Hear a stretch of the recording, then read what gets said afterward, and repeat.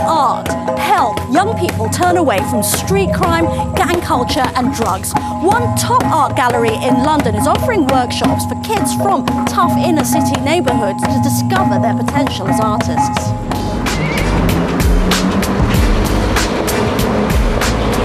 My name's Ross Gibson, I'm 18 and I'm from Kennington. Kennington's an urban estate. It's an area where there's crime at night time, but at daytime it's just like a normal area to the human eye. At night time, it's when it gets dangerous. You have to look over your shoulder wherever you go. But the streets are empty because people are either intimidated and staying in the house, or because everyone's just out of the area or in prison. One safe place is here, a youth club in South London, where once a week a private art gallery pays artists to teach boys to paint. Orford House is a place where everyone can just go, jam, talk to each other, play football, play table tennis, go join the art club, whatever. On a Tuesday evening, people can just go there instead of being out on the street in the gang, going out robbing people, getting up to no good. And it just shows them how good life can be without gangs. Ross and his 12-year-old brother Jordan are regulars. From coming here, I just learn new skills that help us, like real people. They talk to you as an adult. They don't tell you off or give you detention. So I come here, just come here, chill, relax. It is a safer environment because there's not really anywhere apart from my house that I can actually do art without being hassled by people outside or getting told to go somewhere else to do art. The gallery uses private donations to provide top quality materials and professional art teachers. Done her hair in the Great British flag, red, white and blue. And I've done dollar signs on my eyes to show that everything's about money in this country. What do you think, Ross?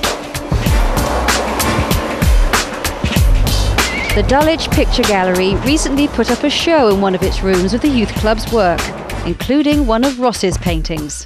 I had a piece of art that I've done myself in a gallery, and to come in and see it up on the wall is honouring. I feel honoured to see my work up on the wall.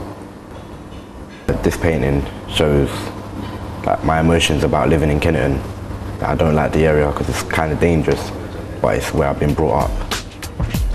It shows people that everybody's got darker sides to themselves and not everything is just peachy keen in the streets. The youth club show has been a success with visitors and critics. Well, we're really proud of this project. We've been working on this youth club in quite a difficult inner city estate for a number of years. And that they're not easy, and it would be silly to pretend that they are, because these are tough to teach. And so we're very excited to have got this sort of quality artwork from kids that people tend to think can't achieve very much. And some of the things that they do are deeply irreverent and shocking and a bit rude, and they love it. Art to me is to be creative in many ways, but it's more of an emotional thing. It's to get my feelings and emotions out of my head onto paper, to show people that I've got talent, show people what I'm made of, and everyone's got a talent, a hidden talent that they've got, and in my case it's art. The gallery's efforts have helped Ross earn a place at a London art college, though he lacks confidence and turned it down this year to work instead as a part-time labourer. Inside me is the person screaming to get out and just go and do art, no matter how hard it is, no matter how, just do it.